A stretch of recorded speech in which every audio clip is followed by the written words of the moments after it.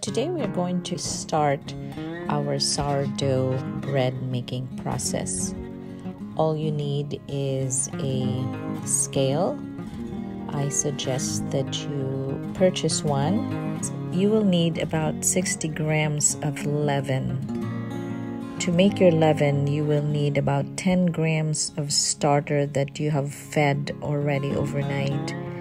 You will need about 30 grams of water and 30 grams of bread flour. And you will let this sit for at least 8 hours. And after 8 hours, you should observe how your leaven looks like. It should have a certain acidic smell like vinegary. It should have these bubbles, as you can see. So the other way is to use the floating method. So you take a little bit of sourdough, maybe that much, right there, and you just drop it into the water.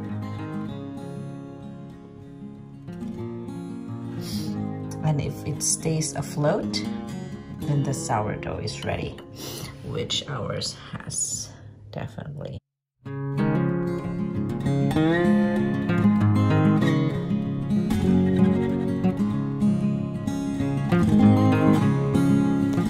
To the 60 grams of leaven, add 300 grams of water, and using your hands, mix the solution together.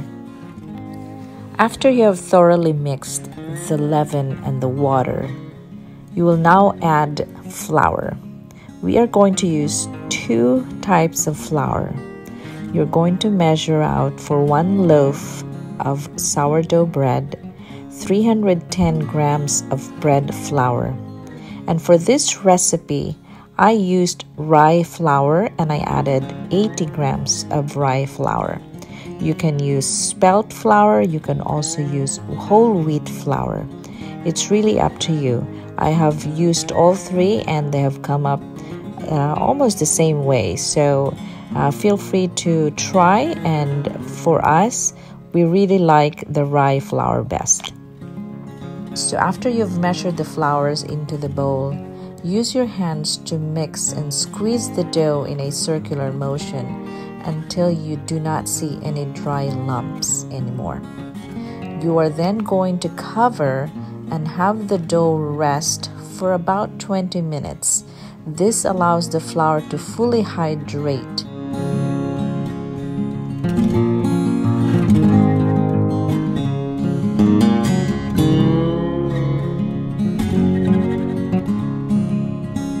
So once you have let the dough rest for 20 minutes, you are going to sprinkle the salt evenly over the surface of the dough, and you're going to mix this very well to combine.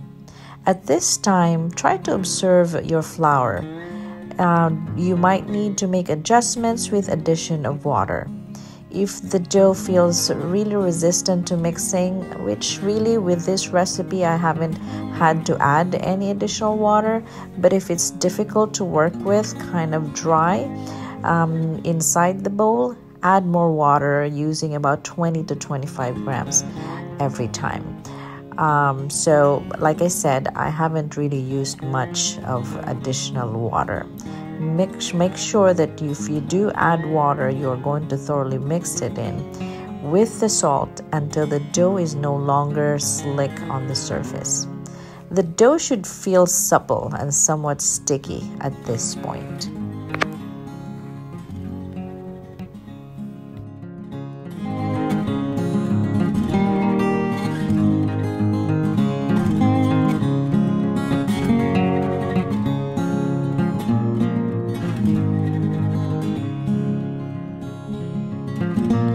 The next step is bulk fermentation.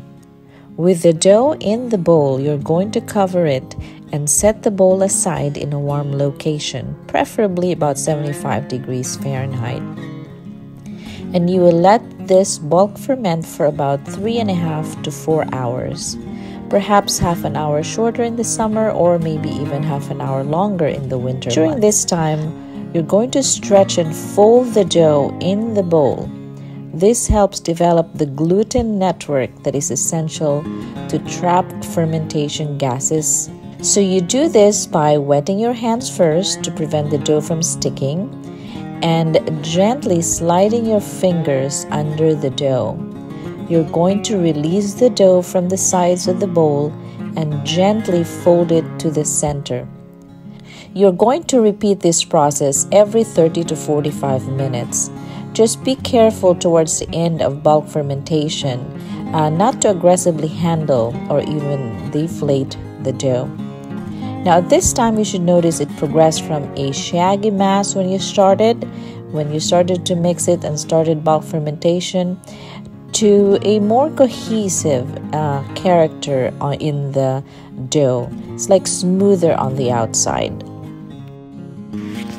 After 3.5 to 4 hours or even longer depending on room temperature, and the dough has increased by at least a third of its size, you are going to also see fermentation bubbles breaking the surface. Now it is time to shape the dough. Now this is done in 2 stages. So the first one is to pre-shape it with a short bench resting period, and then you're going to follow that with a tighter final shaping. So to do the initial pre-shape, you're going to use your bowl scraper and swiftly remove the dough from the bowl and place it on a lightly floured surface.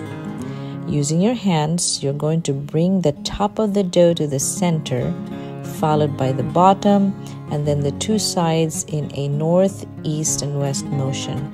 You're going to tuck the resulting 4 corners to the middle as well. This will result in a slightly rounded form. Using your bench scraper, release the dough from the surface and flip it over seam side down. You're going to cover this with plastic and allow it to bench rest for about 10 to 30 minutes until it visibly relaxes. To final shape the dough, you're going to again use your bench scraper, flip the dough over onto a lightly floured surface, seam side up. Starting from the top, you're going to tuck the right side to the center, holding it in place, while you bring the left side to the center, overlapping with the first. Repeat this side-to-side stitching until you reach the bottom of the dough. You're going to roll the bottom towards the center, repeating as necessary until the seam is facing down. You're going to tuck as you go to create tension. Flour the top of the loaf generously, and then you're going to use your bench scraper to pick up the dough and flip it over, seam side up. Cradle it into your proofing basket before covering with a cloth. Cover with plastic and place in the refrigerator to retard for at least 8 hours or up to 24 hours before baking. After 24 hours or after at least 8 hours, you're going to remove the loaf from the refrigerator and you're going to let it sit at room temperature for about an hour. When it's ready to bake, it should feel like an inflated water balloon when you gently poke it with your index finger. The impression should linger in the dough rather than immediately bounce back. Now, depending on the temperature of your refrigerator as well as your kitchen, this may take more or less time to final proof before you actually bake. Now we're ready to bake. We're going to preheat a Dutch oven to 480 degrees Fahrenheit on the middle rack for about 20 minutes. Now cut a piece of parchment paper to fit the Dutch oven and carefully flip your loaf onto the parchment paper seam side down. You may choose to sprinkle a little flour onto the surface before scoring to get a more graphic contrast. Score the top of the loaf with a razor blade about 1/4 inch deep. Doing so allows the loaf to fully expand in a controlled manner while baking. You can also add additional decorative scoring flourishes, but be aware that the loaf will continue to spread before going into the oven as you do so.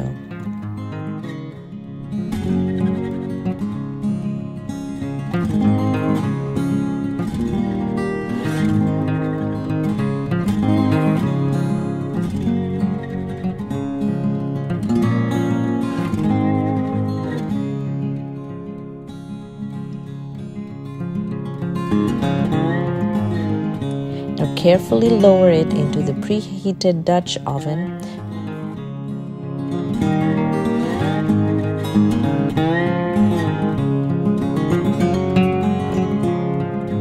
Position the lid and return it to the oven. Bake with the lid on for 20 minutes and remove the lid and lower the oven temperature to 10 to 15 degrees and bake for another 15 to 20 minutes until the crust is a deep rusty brown or darker if desired.